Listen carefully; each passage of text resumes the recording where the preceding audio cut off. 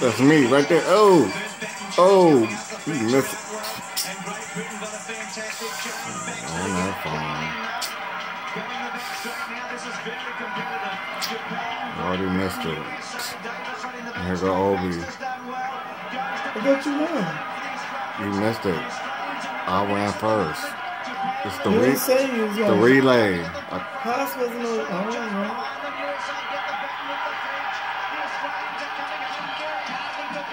USA take the lead from France. Australia's hanging on. We might get through. We do.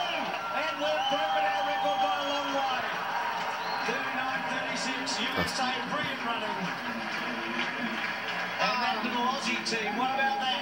That's my boy that's sitting on the touch. So, what a fantastic run for him. You know, he's not one of the fastest out before. Hopefully they don't mess up. That's me right there. Look. Congratulating his boys.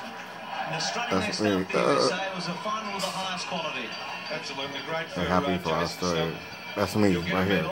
First lane. First lane. They do give the medals to the right relay there. runners. So great news for him. And missing Ham, you see there, he got the Aussies off to a great start.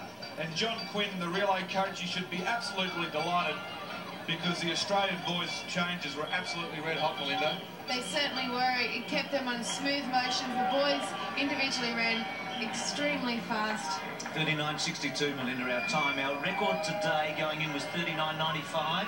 So it's gone to 85 and now 62 in one day. That's a huge breakthrough. What championships Pearce is having with his 6th place in the 200. I thought he went a great bend, didn't you? He certainly did. He's come around there flying, and you could see after the first round this morning, the boys were all fired up.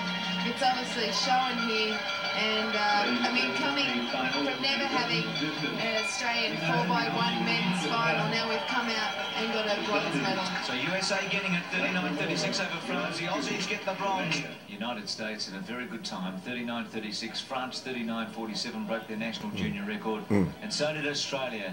Great result, 39.62. They broke the record twice today. Germany 39.67 for 4th placing, and Japan, Italy, Great Britain